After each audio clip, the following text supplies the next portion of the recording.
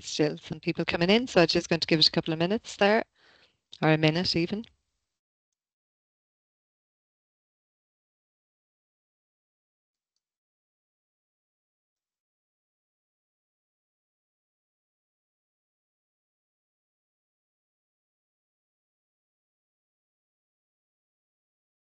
Hi everybody, just giving it a minute for everybody to get in there.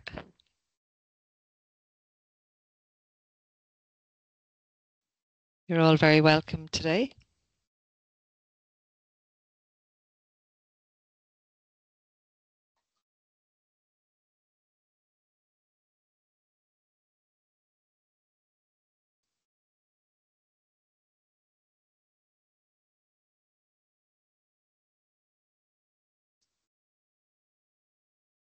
Yeah, I think we're getting near there.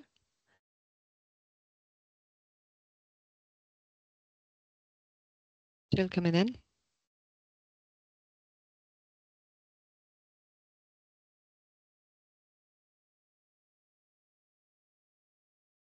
Okay, I'm going to get going now. So listen, I just want to say welcome everybody today. Good afternoon, and you're very welcome to this webinar. We're delighted that so many of you could make this session today during your lunch break. I hope you all have a cup of tea and a sandwich there, and you can relax and enjoy this webinar today. We've lots of attendees from different backgrounds here today, from nursing background, carers background, etc. I'd like to thank Family Carers Ireland, the Irish Association for Palliative Care as well, AIIHPC. Jacinta, thank you very much for inviting your members to join us today as well. I'd like to thank Nicole Forrester and Karen O'Connor, who are supporting this webinar behind the scenes today, doing all the tech work and everything's fantastic. Thank you both for that. And welcome to Valerie Smith and Marie Cantwell here today, our speakers. So just to let everybody know, this webinar is being recorded and it will be shared afterwards, and it'll also be available on our website. My name is Marese Damery. I'm Programme Manager of the Dine Well at Home programme in healthcare in the Irish Hospice Foundation. So Irish Hospice Foundation are running this webinar today as one of our many activities to support Palliative Care Week, which many of you will know is led out by the All-Ireland Institute of Hospice and Palliative Care. The theme this year is You, Me and Palliative Care, and the theme was chosen with the aim of reminding people about the different ways that palliative care can touch any of our lives, how it can affect all of us and how it can benefit us if and when we might need it. Palliative Care Week aims to raise awareness about what palliative care is and how it can be used to future plan needs while also supporting people with life-limiting illnesses and those who are close to them. So you'll find more information on the All Ireland website, and I know Nicole is going to share the link there to the hub that has all the information. Just to let any nurses know today that there will be continuing education units that you can get when you get your certificate at the end of the day. There is a Q&A function which you can use if you have any questions, and we'd be delighted if you put any questions in as the speakers are speaking today, and we'll try to answer as many questions as we can. I know the time is tight, but we will do our best. There'll also be a few polls with questions during the webinar, and it would be great if you could participate in this to inform our future work. So I'm going to introduce now our first speaker of the day, Valerie Smith. Valerie's session is around advanced care planning, and it involves everyone. So Valerie, in her role as Public Engagement Lead with the Irish Hospice Foundation, leads on Think Ahead, the advanced care planning programme, including awareness raising, training and education, distribution of the Think Ahead planning pack. And she works closely with network partners, community groups and public bodies to bring best practices for advanced care planning to the forefront. So welcome, Valerie, and thanks very much for speaking today. Thanks so much, Marese, and thanks so much for inviting me back to present today. Oh, actually, I've missed on one thing. So I will be presenting on advanced care planning and how it involves everyone. And because we've a good bit to get through, I'm just going to dive right into it.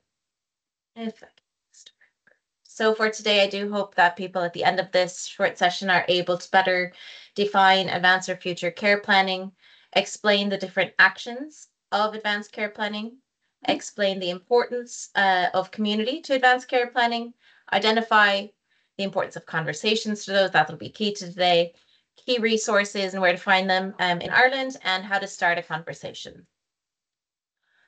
So just to launch off, what is advanced care planning? We will be using Think Ahead as a key piece. I suppose I didn't introduce myself properly. Apologies. I'm the public engagement lead with Irish Hospice Foundation, and I lead on Think Ahead, our advanced care planning program. So that's why we'll be using Think Ahead as that key piece today.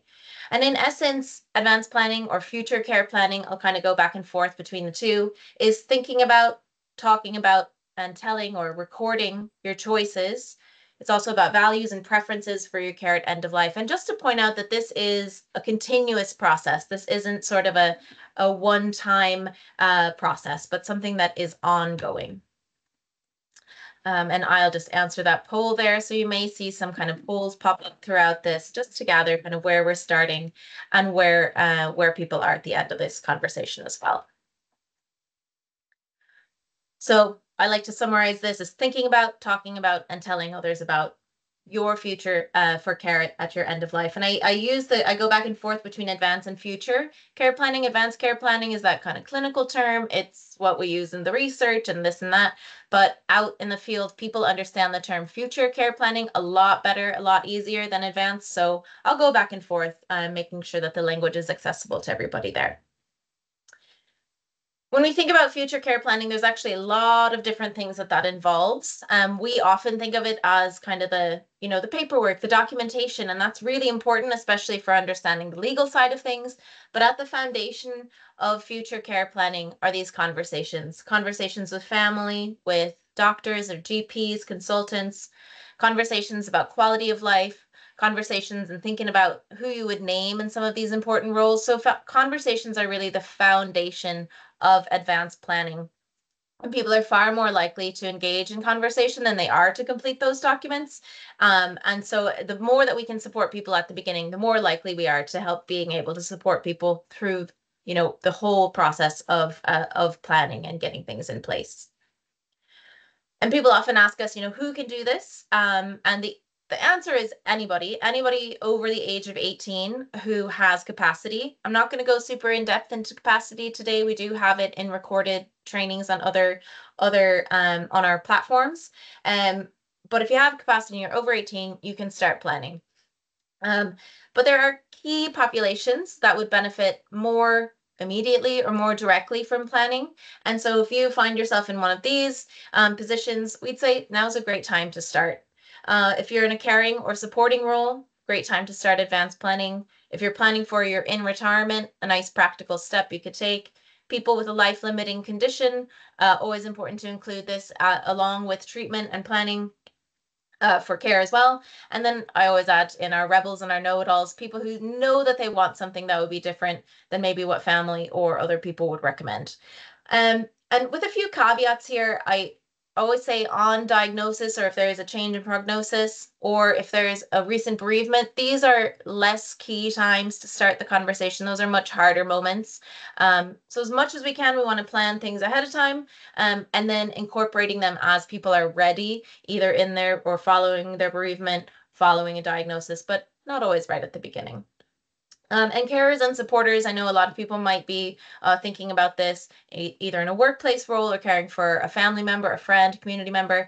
And I would encourage you as well to take this on for yourself if you're asking somebody else to kind of think about it for themselves, and use this as the opportunity to think ahead and to plan ahead of time. And this benefits everybody. Planning benefits everybody. So it benefits people who are the patient, the person being cared for, that their values are met, that their preferences are met. It benefits the people immediately around them, that they're able to care for the person as is in line with their values. There's less confusion about what somebody wants, less conflict. Bereavements are improved. Obviously, there's grief. We can't avoid grief, but we can improve it. And if people are left with less stress about what's happened to them, then or what's happened to their loved ones, then they are more likely to report a better bereavement. And it also supports medical professionals so that they're not left making those challenging or hard decisions. I'll use a few slides here from our friends in the North, Compassionate Communities in Northern Ireland, who really point out the importance of community at end-of-life care. This is somebody, it might be a visual of somebody who's fairly healthy, or let me say fairly younger as well, that a person who's on sort of middle-aged perhaps would have a lot of different people in their lives that they can turn to for support. On the left-hand side there, you'll see people who are more professional, and they engage with those people as well, but they're engaging with a lot of people in their community setting. As people age, that community often tends to decrease, especially people who are in older age, might have had a lot of people in their families predecease them. They also might have had a lot of family move away. So some of those stronger connections out in the community have decreased, and the care is really more medicalized. But this really just highlights the importance, I think, of thinking about how we look after people. And we often think there's always somebody to have that kind of conversation. There's always somebody else. And in reality, there might not be that many other people to have these important conversations or to engage in this. So it does take all of us, whether we have a huge network, whether we have a smaller network, to support these, to support this planning and these really important conversations.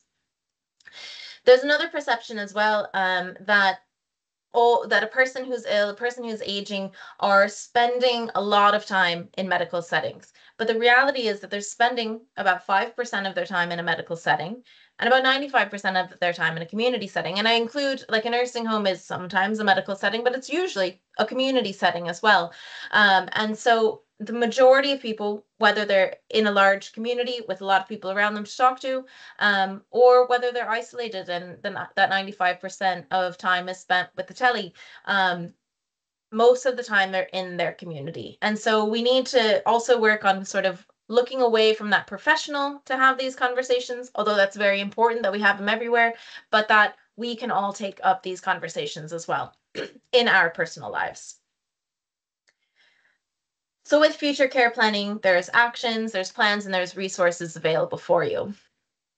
Again, going back to just this overview of the different actions of future care planning. Again, they're ongoing, they're interrelated to each other. We see a couple of different documents and a lot of different conversations there.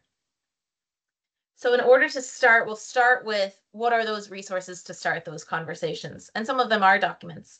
And I know we'll have in the chat links to some of these here, but the Think Ahead Planning Pack, which you will learn about in just a moment here, has a lot of different ways to start conversations and interesting pieces that a person might never have thought about before. The Decision Support Service likewise has templates and guides to things. But I really include down here in the kind of in the middle, we've got Baz and Nancy's Last Orders as an example of using media to start a conversation. That's a great resource. If you haven't seen that, it's heartwarming, it's sad, it brings up emotions, but it's a nice way to think, start and say, well, that was interesting, that was kind of funny, that was interesting. What would you want for yourself? It makes me think about what I want for myself. So you can use any type of media. If there's something that's coming up in a TV show or something that's coming up in a movie, or you hear something on the radio, you can always use those. And I really encourage you to use those as conversation starters. Similarly, there are some great books if you want to learn a bit more. Dr. Catherine Mannix has a couple of great books with the end in mind. She also has a book called Listen, about conversations, these important conversations that give you a bit of insight into things you might think about, or things that ways to kind of start a conversation with somebody else. We also have the IHF YouTube page, has lots of recordings of that really go into depth, for example, on Think Ahead. If you're a family care, we have a training for that. If you're in a professional, a GP or another medical professional, we have trainings for that. So looking at the same topic, but in different ways, as well as a few short videos, and we'll show you an example of that here. So now, just to cover very briefly some of the things that you can do, what advanced care planning is. When a person, again, won't go into this, but has capacity fairly well to understand what they're able to decide, they can make things such as an advanced healthcare directive, an enduring power of attorney, and a last will and testament. I won't go over last will and testament. That's a conversation for another day. But lacking capacity as a person begins to need a bit more help in making some of those more important decisions, there are still resources. So no matter where you, your family member, your friend, or your patients are, there is something there that can support a person to make decisions around medical choices, and even financial and personal affairs. So these all these bottom half, as well as the enduring power of attorney, go through the decision support service, which is linked in the chat. And it really is up to the individual to name who they would like to support them. And it goes from sort of least need of assistance from the decision-making assistant to the most need at a decision-making representative. And so there's tiered support as a person needs. So decision support service has a lot more information on that. And we're working with them along with other partners to make this information and this process more accessible and easier to navigate as well. I'll briefly discuss here, I'll go over Think Ahead first, and then I'm going to come back and share a little bit more about advanced care planning as well, or sorry, enduring power of attorney. So I have a short video here, and I think my sound should work. So just give me a shout if it's not working. Give it a try.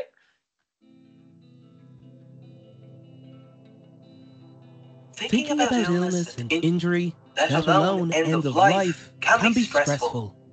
Most of us try to avoid thinking about it and simply carry on with our everyday lives. But not thinking about these things doesn't make them disappear. Just like talking about what might happen in the future, including the end of life, doesn't make it happen any sooner. Addressing the elephant in the room, however, can reduce stress and anxiety both for you and those close to you. With advanced care planning, you can ensure you receive the best care available when you need it most, and that your preferences and decisions are respected. The Think Ahead Planning Pack is a tool to guide these conversations with your loved ones and to record your choices. Each planning pack comes with 3 documents. In My Personal Wishes and Care Plan, you can record your preferences for care. For example, where you would like to be looked after. It includes information about your legal and financial paperwork and your funeral plans. These decisions are important to describe so others know how to look after you and don't have to make those decisions for you. In My Advanced Healthcare Directive, you can record your healthcare decisions and name a representative to make healthcare decisions on your behalf in the future, in case you are in a situation where you cannot make your decisions heard. The third document is My Medical Summary Form, which summarizes all your details so you can share them with your GP or consultant for your medical file. You should make and share copies of all the documents and place the originals in a safe and accessible place. With advanced care planning, you are taking your care into your own hands. Rest assured that your voice will be heard through all stages of your life.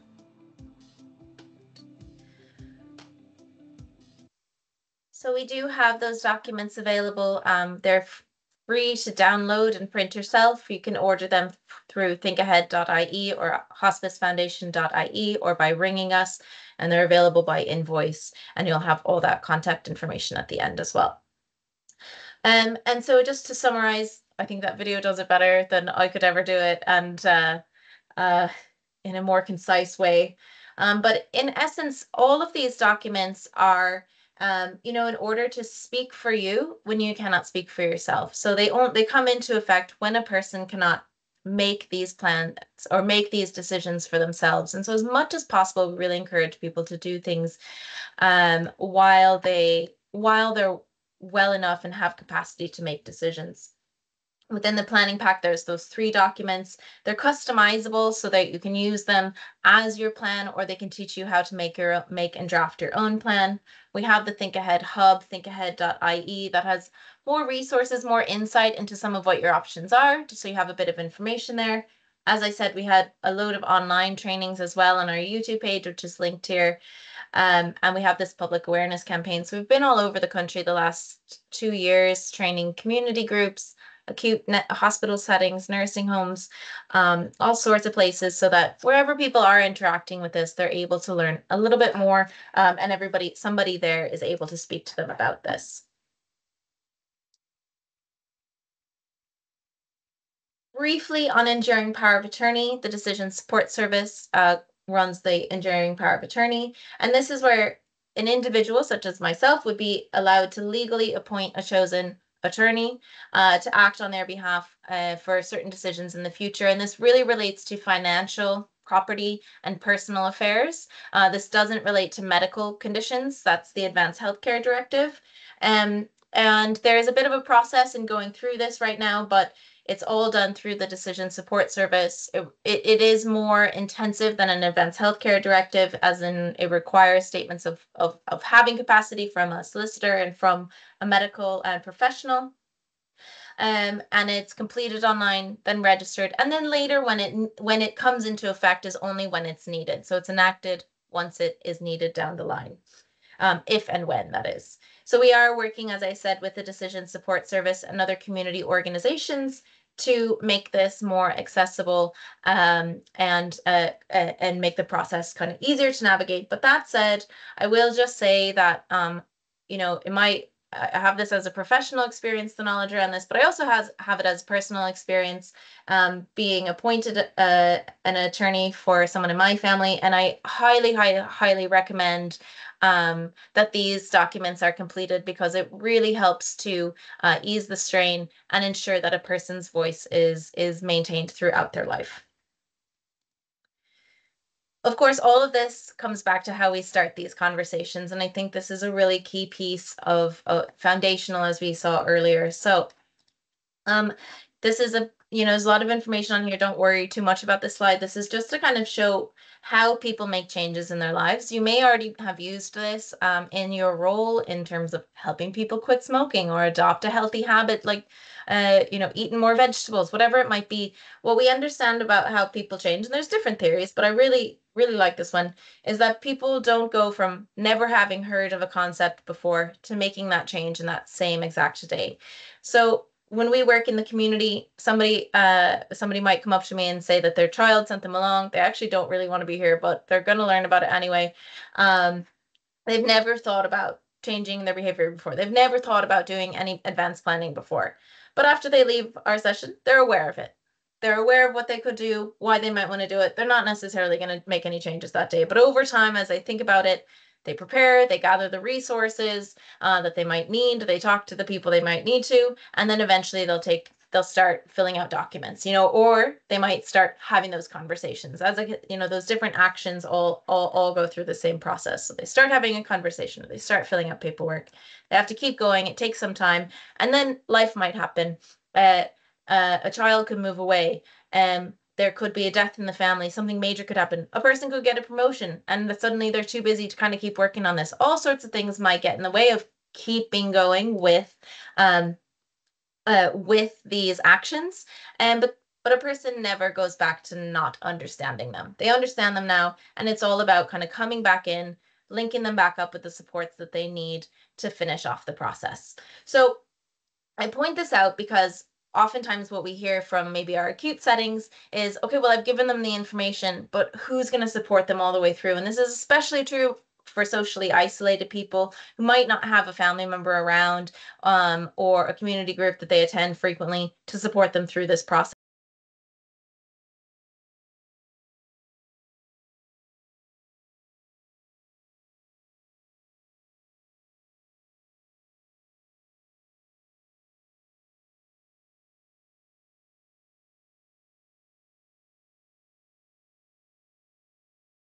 Move through kind of all these processes. And why they make these changes as well is, one, the knowledge. We're very good at supplying that, but we also need to be helping them understand why it's important to them to go through this process, identifying whether it's that they want to stay at home, and that's really important to them, and so getting that written down. But it could be anything at all that maybe looking after an adult child who needs some additional supports, helping them to have the confidence to complete these documents, or knowing where to turn to have help to complete them, and their own personal motivation. So what is it that's going to inspire you to complete them? And I always like to offer the example of creating an external motivator. You complete these documents and you get to eat a whole cake to yourself. That's one of my external motivators. And so it's just helping people identify what is it that's going to help them through this process. The key to this, of course, is starting the conversation. Has to start somewhere. So I've got a few kind of key pointers here to starting how to talk. And this could be if you are starting to talk because you're the one who wants, something's gone silent, I'm hearing, but I don't know why.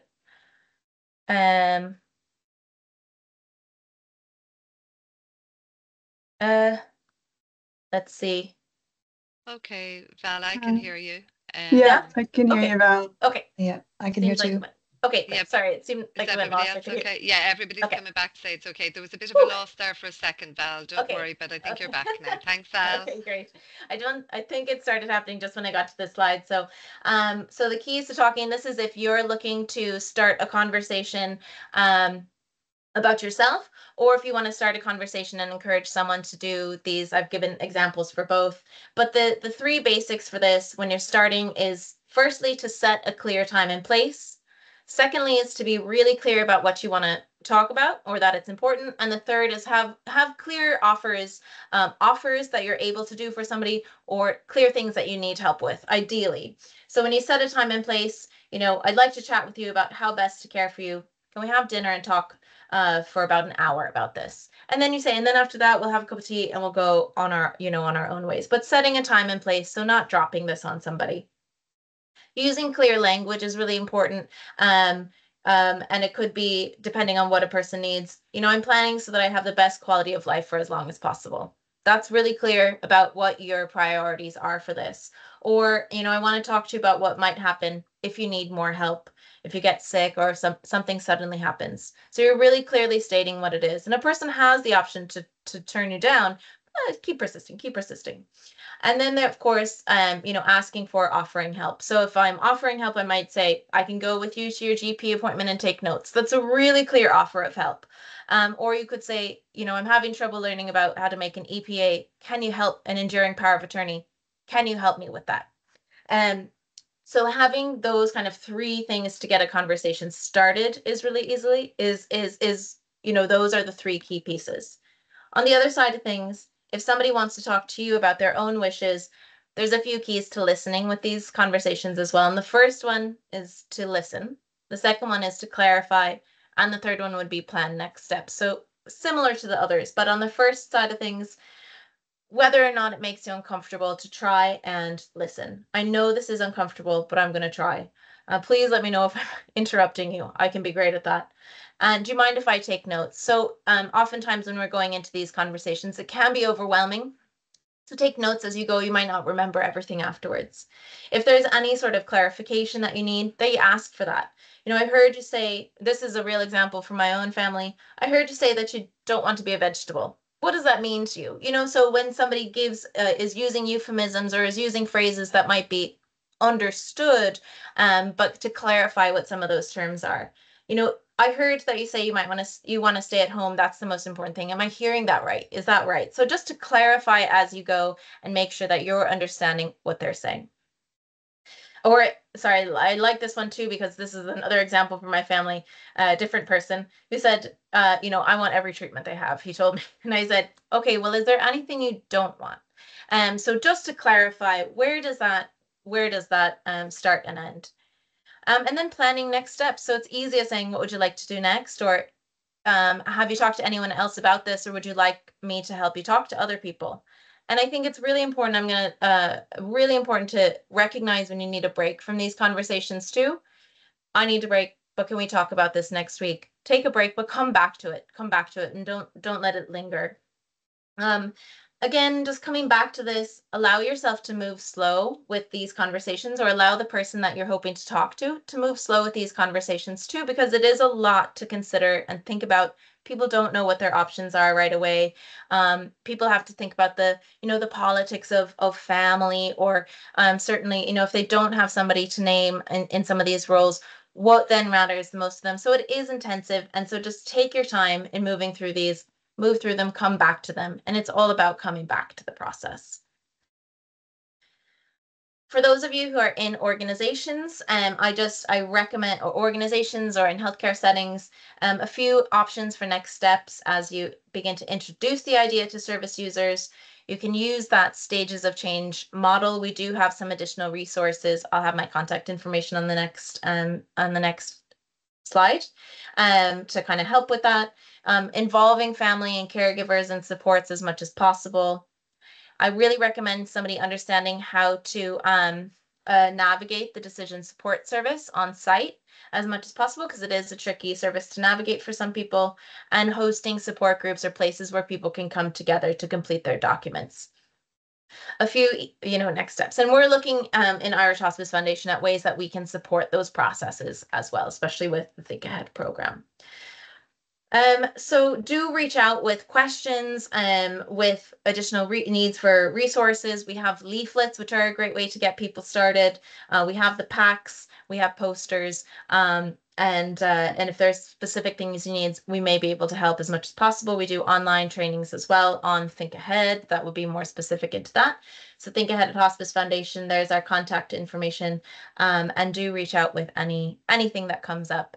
So thank you for the time. I know we've rushed through loads, but I hope that you got a little bit out of that. Thanks, Val. That was great. And sorry, everybody, for the gremlins and the glitches there with the technology. Must be something in the atmosphere out there today. I think it's the weather, probably. Val, that was really good and really insightful, and lots of great tips about when to start and have those conversations. And I think that piece about, advanced care planning helps everybody. It helps the person, but it also helps everybody who's around them. Nicole or Karen, I'm not sure, were there any questions that came in?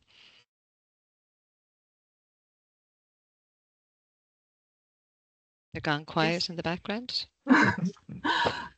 We didn't have any questions come in there at that time. Okay. No. Okay, that's great. Well, then we can continue on then, Val, with our next speaker.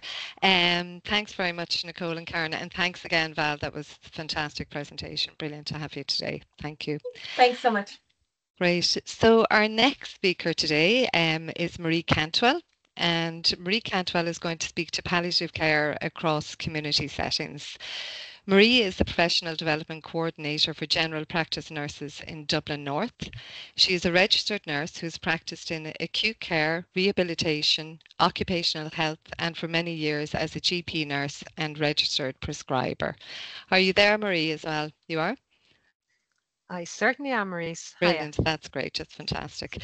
Marie joined the HSE in 2020, and in her role she provides support to GPNs in all aspects of practice development, from foundation to advanced practice level, as well as contributing to educational programmes and curriculum development and the facilitation of training and development initiatives to strengthen the expertise and evidence-based of practice nursing within general practice.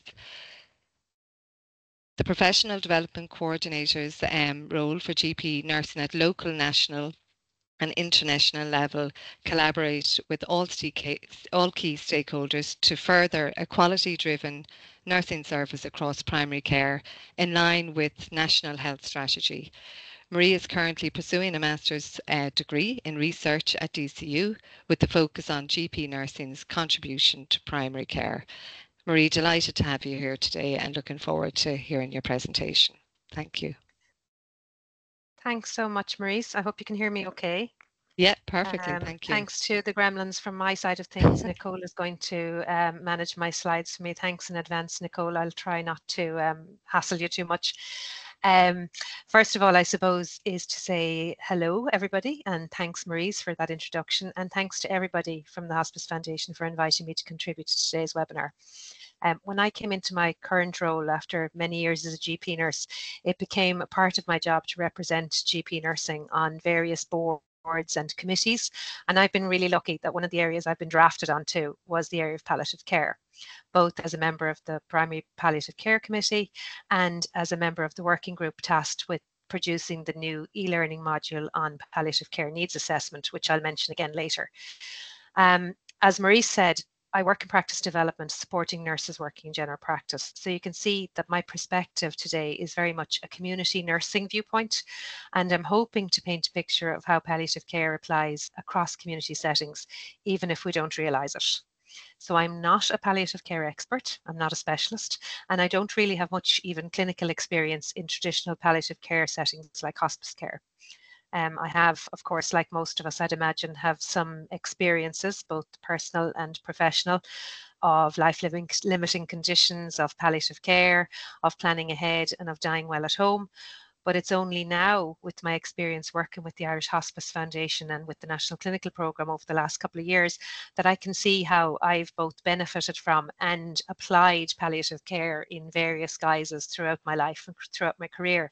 And that's really where I'm coming from today. My perspective is, what I hope to get across is that palliative care is not just end-of-life care provided by specialist services, but rather that it's an approach to patient care that is to some extent within the skill set of all of us and within the requirements for any carer to provide in potentially any setting. Next slide, please, Nicole.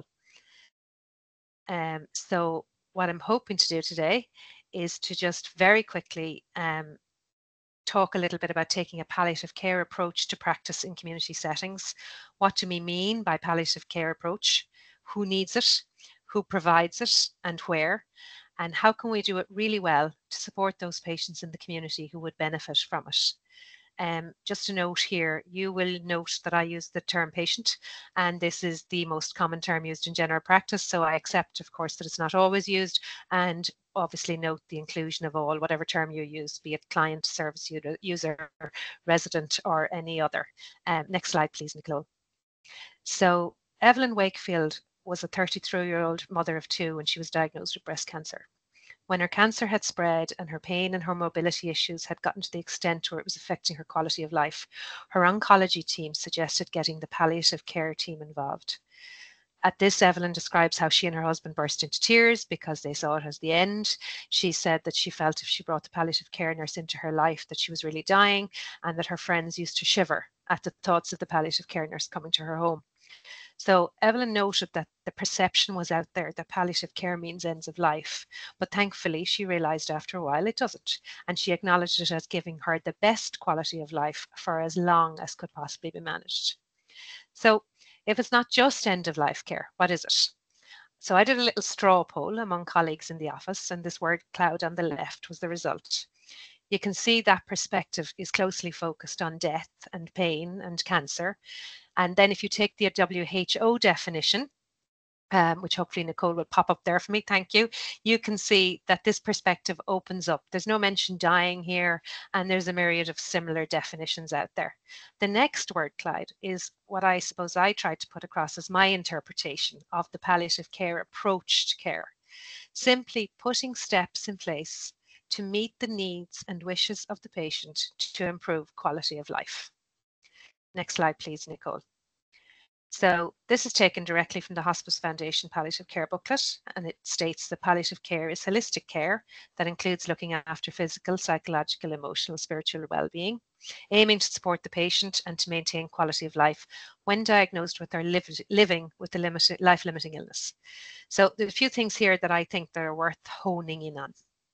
Holistic care, the application of the 4 domains of palliative care: physical, psychological, emotion, and spiritual, and I'll come back to that again. The booklet goes on to note that palliative care also supports family and significant others, facilitates open and honest communication, provides symptom control, and improves your ability to participate in daily activities and hobbies, what Evelyn Wakefield called the gift of a good day. The word support, the phrase quality of life, and that timeline when diagnosed or living with a life-limiting illness. Palliative care is supportive care offered throughout the progression of a life-limiting illness or at any phase therein. And I think they're really important aspects just to hone in on a little bit. Next slide, please, Nicole. So the focus here is that care is entirely person-centered. And I think this is really important that we remember this throughout. What's quality of life to you? What's the limitation on my life might be a standard for another. What is important to a patient is the most important thing, and to my mind, the cornerstone of the palliative care approach. So if the aim of palliative care is to give you life in your years, not necessarily add years to your life, how does this apply to us all in community care settings? And I think a really good place to start is to think about who are the patients that might benefit from a palliative care approach to practice. So who is the palliative care patient? Palliative care is required for a huge range of diseases. Our first thoughts, I know, go to the patient suffering from cancer with a natural focus that we might make on symptom management, such as pain and difficulty breathing.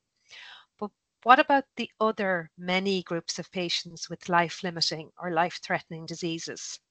The cardiovascular disease, the chronic respiratory diseases, diabetes, kidney failure, chronic liver disease, MS, Parkinson's, rheumatoid arthritis, neurological disease. I could go on, and not forgetting frailty and dementia. So what is really important is the offering and the application of the palliative care approach throughout the duration of all of these illnesses, from diagnosis and through all stages to death. I'd love you now maybe just to take a minute and think of a patient you know who has a diagnosis of a condition that is considered to be life-limiting or life-threatening.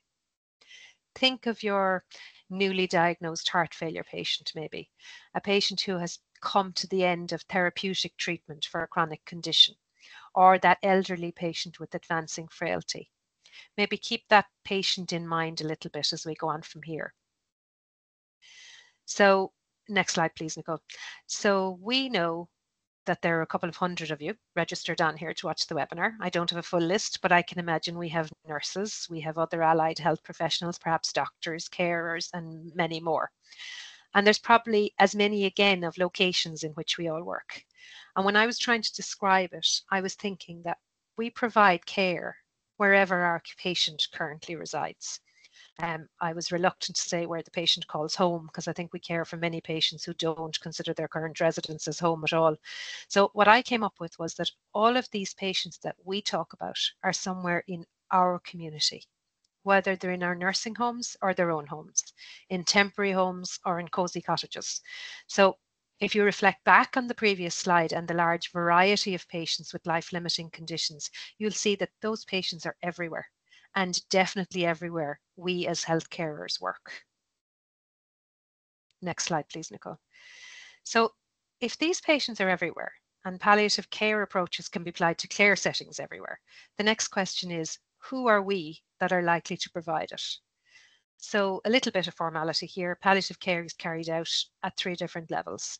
So level 1 is any healthcare professional who applies a palliative care approach to any individual with a life-limiting condition. So who's that? It could be you, the GP nurse with the large caseload of chronic disease management patients, some of whom are limited on quality and extent of life from, for example, chronic obstructive pulmonary disease or heart failure. It could be you, the public health nurse, visiting the patient with progressive frailty who has fallen at home. Or it could be you, the GP, attending the nursing home to see the patient with advancing dementia.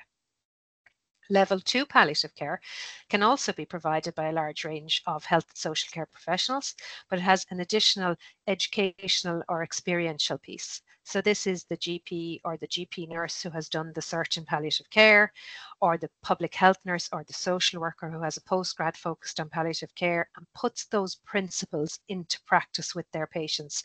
They use their training and they use their experience as part of their normal practice. And level 3 then is specialist palliative care, practiced by trained specialist staff who work in this area full-time. They're called upon when the complexities of illness need their expertise. So again, important to point out, not always end of life. There are also referral pathways for symptom control in patients who might need an interim intervention to manage symptoms. So requiring referral to specialist palliative care in the short or medium term, for example, for pain control, or to support improving breathing or mobility, again, to improve quality of life. A person can be in and out of palliative care and may, of course, require specialist palliative care at end of life also. Next slide, please, Nicole. So when researching how to put a structure on today's talk, I was looking up terms and definitions, palliative care, what is it? And there's obviously loads and loads of stuff there.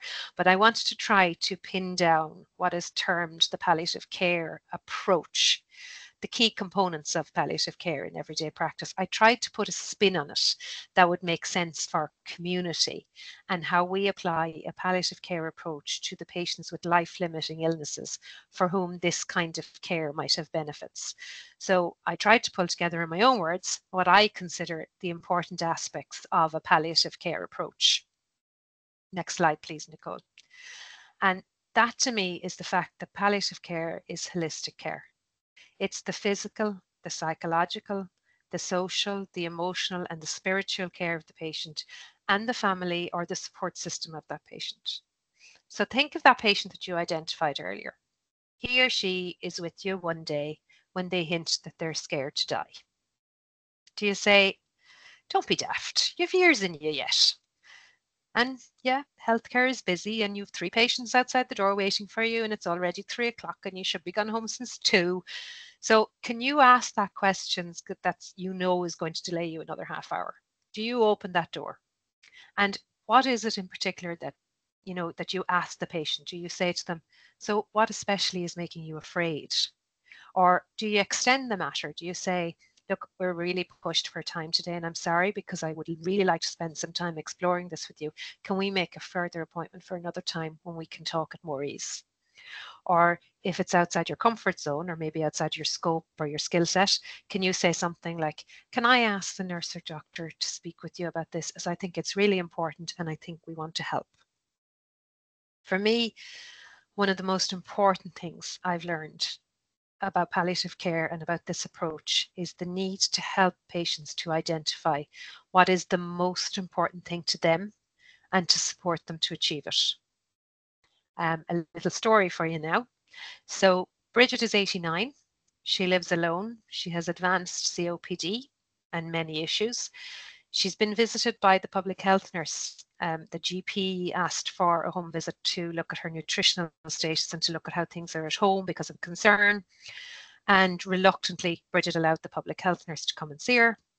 And there, our PHN found a very proud, very lonely lady living in quite squalid conditions with a really strong cigarette smell in the house.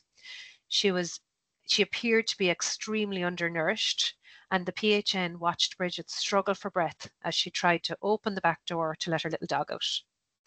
When the public health nurse had a look around, she found multiple canisters of unopened oxygen in a side room and a very disorganized pile of medications on the kitchen table. So we have an elderly lady living at home with no help, poorly managing significant polypharmacy, ashamed of her unkempt house and facing into the end of her life alone. Now, that public health nurse didn't have a palliative care background or a qualification, but what she did have was the compassion to help to ascertain what was the most important thing to Bridget. Have you any idea what that might have been? It was actually 2 things. So our PHN discerned quite easily that Bridget had 2 loves in life, cigarettes and her dog. And she wasn't using her prescribed oxygen because she was afraid with her cigarettes that she would start a fire and her dog might be hurt. So yes, loneliness was identified as a huge problem, shame at the condition of her once perfect house, and a reluctance to allow anyone in to help because of the smoking and the oxygen. Now, the PHN's simple approach would be to lecture Bridget on the dangers of smoking, tell her to give it up, berate her for her lack of oxygen use, I suppose an attempt to control or to fix the situation. And the obvious help was medication reviews, pharmacy blister packing, home care package, meals on wheels. But our PHN, with her palliative care approach, identified the most important things to Bridget: the dog and the fags.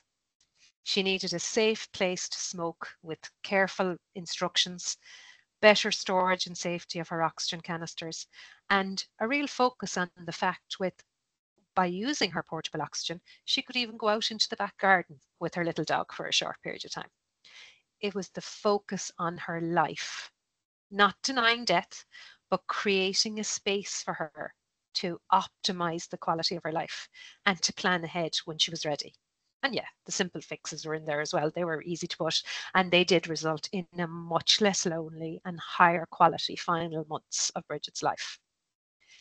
So Nicole, if you could just click there, I've put up the word opportunity. It might seem like a really strange word to use, but in recent months, I've learned more about palliative care, and I think I've used some very strange phrases over and over again, but I've learned to concentrate on our role in the community and how it provides us with opportunities to use this approach in our settings, to support our patients, to maximize their quality of life, to be as independent as possible, and to identify what's most important to them.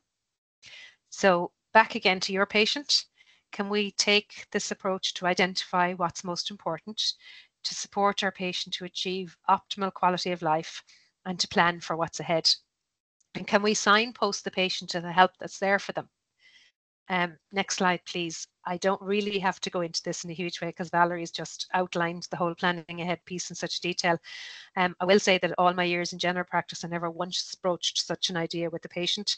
In my personal life, yes, I brought my parents out for dinner and over an Irish coffee asked for instructions on their wishes in case one of them would die without time to prepare. They were very well at the time, and it was a source of great hilarity. But it became huge value when it came time to make arrangements. And I'll be honest and say that I've begun and I have tipped away at my own planning ahead pack. It sits in a box in the study. I don't look at it too often. I plan on being around to annoy people for a very long time, but it's there. And I see it as a really important piece for us to leave a legacy of ease and comfort and help for those left behind once we're gone. I think in practice, and obviously I can only speak for general practice, I think any of us working closely with patients, we all have an opportunity to normalize conversation around death and dying. We can give our patients a safe space to talk and to think about their futures.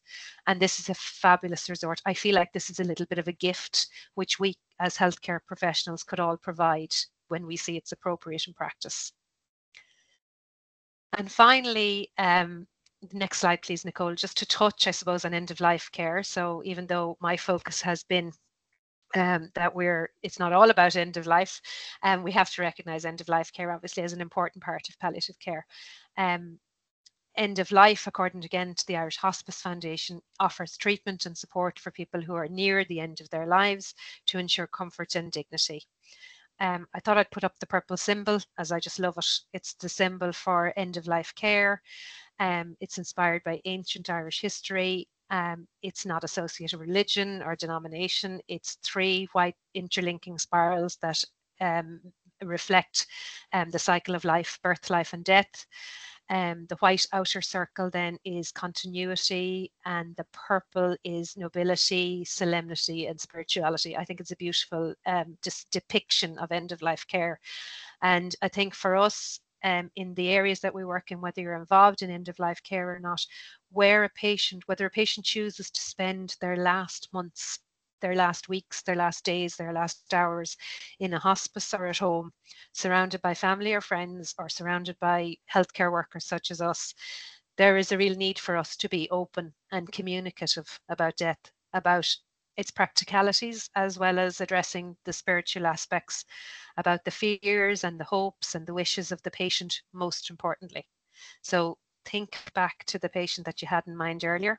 As that condition advances, will you speak openly and freely if they hint that they're worried about death?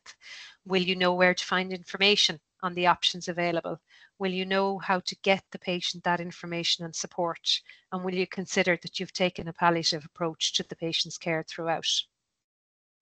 So where do we go? Sorry, Nicole, next slide. Finally, I'm almost there. Where do we go to learn more, to find the information, or to study further, or to upskill, or to increase our knowledge in the area? Of course, I'm sending you to the internet. Where else would I send you? And to the websites of the Irish Hospice Foundation and the All Ireland Institute of Hospice and Palliative Care. Both of these sites contain so much information for you.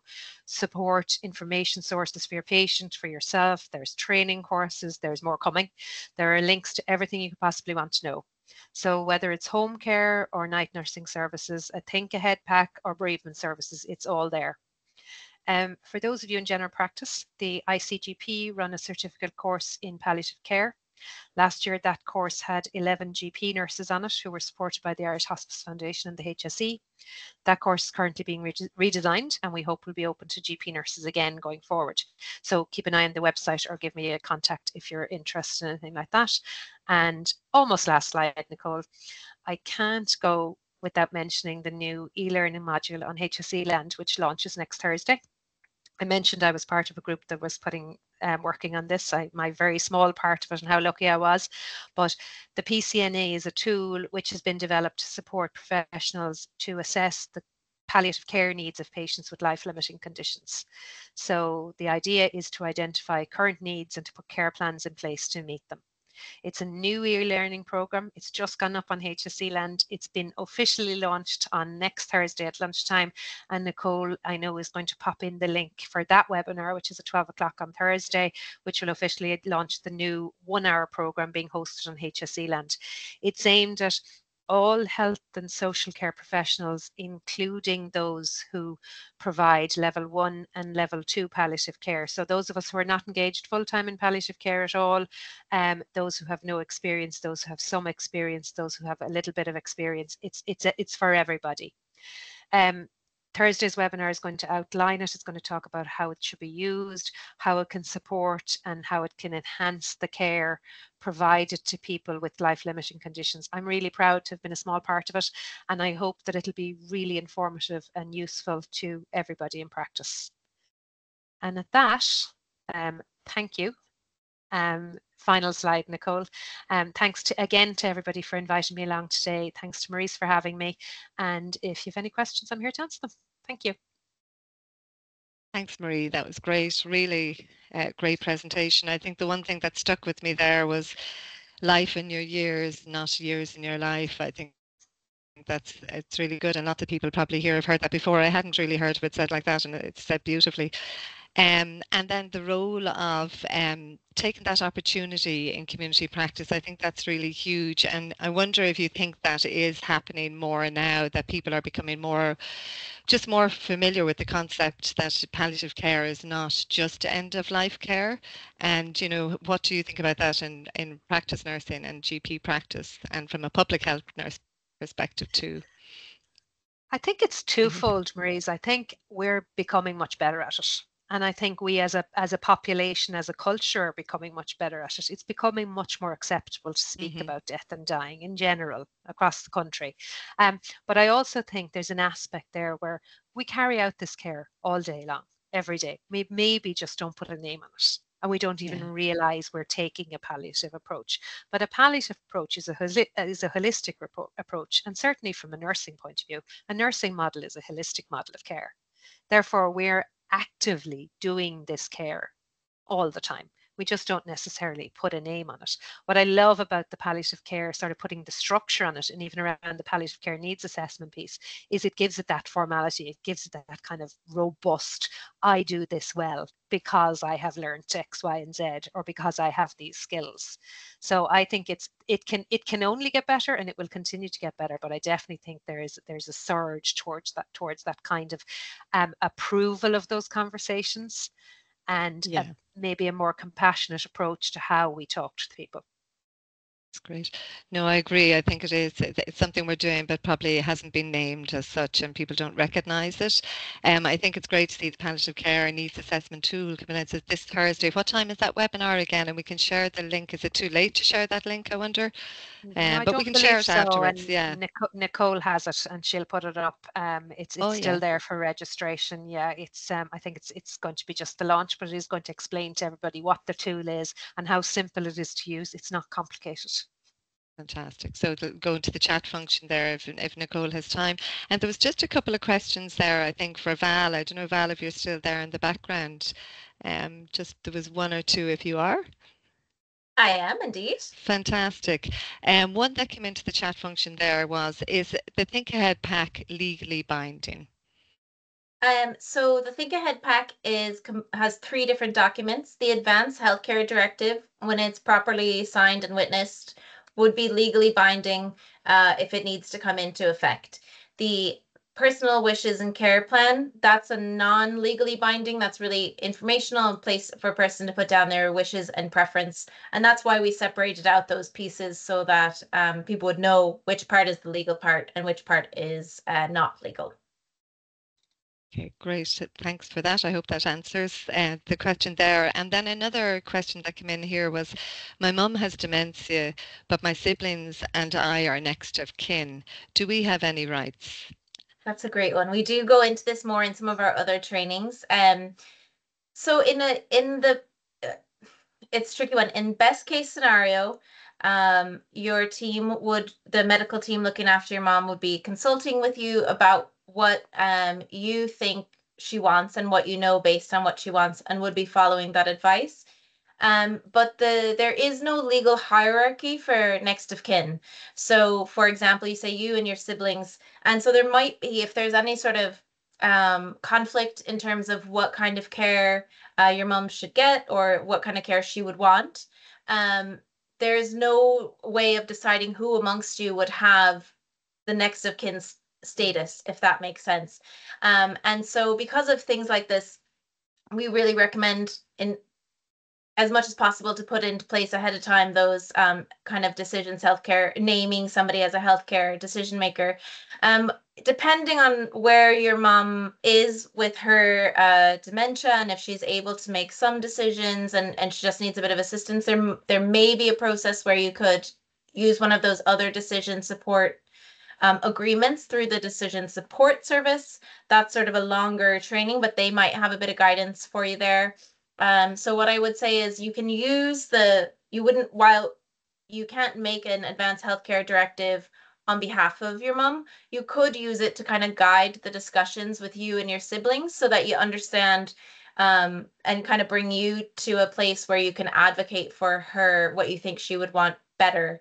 But you don't have the legal rights. And so it can kind of go either way, just depending on who you end up working with in the healthcare setting. I don't know, Marie, if you would have anything to kind of add to that. I think it's a terrible area to have to navigate, and I really feel for anyone who has to go through that that process. It's really difficult, and I suppose it unfortunately brings up that importance of planning before we become unwell, or before, of really thinking ahead and of really planning, which doesn't help this person, unfortunately. I would say talk to your healthcare professionals, talk to the GP, see if you can get guidance or help in any area. And people will be willing to guide, and even though there mightn't be legal basis of it, maybe you can come to agreements yourselves and go the softly approach sometimes works. And I know there's some great videos, I think, and there's lots of information on the website, Val, and Think Ahead, the Think Ahead Hub, thinkahead.ie. Yeah. Yeah, there's a bit more there, and we understand. Yeah, and like Marie was saying there, it's a really tricky area, and so if you can put something in place, either through another decision support way, that just gives your mum a bit of voice for longer. So there are resources out there. It's not a perfect system, but it's getting there. Thanks for that, Val, and thanks, Marie. I think we're kind of coming to near the end of the session, unless Nicole and Karen, there's any more questions that I may have missed coming through. We're getting a lot of questions about the availability of the recording of this recording and of the slides. And so we'll have that on our website, and we can, if it's okay, send out the slides with the certs, if that works. That's great. And we'll just launch the last poll. Okay, and there's something that's come into the chat function here. Hi, I work in palliative care, stroke rehab ward in Dundalk. Currently our beds are being taken over by infection control and introducing patients with CPE, V or E, etc. I have concerns that we'll not be able to support our palliative care end-of-life patients as we had done previously, as we are not being resourced any better. There was no consultation, not even consultants were informed what arguments can I use to help hold on to the service I feel is very vital to provide in our community. It sounds like a very, very difficult situation, and it's hard to answer that. And I suppose, you know, it's how, I don't know if Marie, you'd like to come in on that as well. It's very tricky. It sounds like a very political issue, and it's like everything. Those of us on the ground working with the patients directly are the ones that are taking the hit and feeling guilty, and and worried for our patients. I'm not sure if there's any argument that can really be put forward there. Unfortunately, a lot of these decisions are made at a higher pay grade than those of us that are on the ground. Keep talking. Yeah, that's about it. Thanks, Marie. And is there anything else there, Nicole or Karen, that's come in? And thanks everybody for attending today. I hope you found the sessions beneficial and helpful to your practice as well. I think they've been very insightful today, and lovely, Marie, to hear from you from a community perspective, I think, and, you know, really putting both speakers together as well. You can see how Think Ahead, you know, in GP practice, there's great opportunities for practice nurses. I think very much in the community, there's definitely areas that Think Ahead can be used, and it can be downloaded as well on the website. So I think that's really important that people can download it free. If there's no other questions, Nicole or Karen, we might just close the session, and everybody will be able to get a good lunch, I think. Anything, Nicole or Karen? Nope. That's okay. it. Okay, well, look, thank you, everybody, and thank you for attending today's session. I hope you get some time out to have some lunch, and there's lots of links there in the chat function where you'll find out some more information about Think Ahead, and the links that Marie has put in about training and education. So I think the National Adult Palliative Care Policy, just to let everybody know, is due to be launched this afternoon. So we'll all have to watch that space now in the next 24 hours and see what's coming out of that. Meanwhile, have a good afternoon. Thank you, everybody, for attending. Thanks, Marese. Thanks, everybody, for listening. Have a great day, everyone.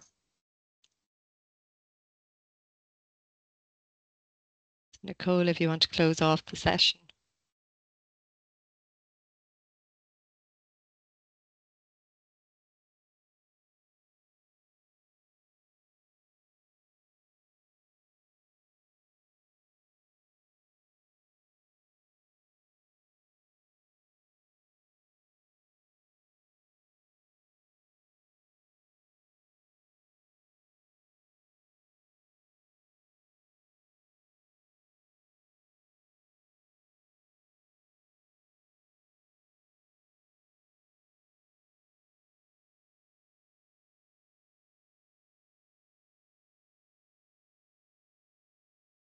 Okay, I think we can leave as well. Thanks very much, everybody. Thanks so much. Thank you.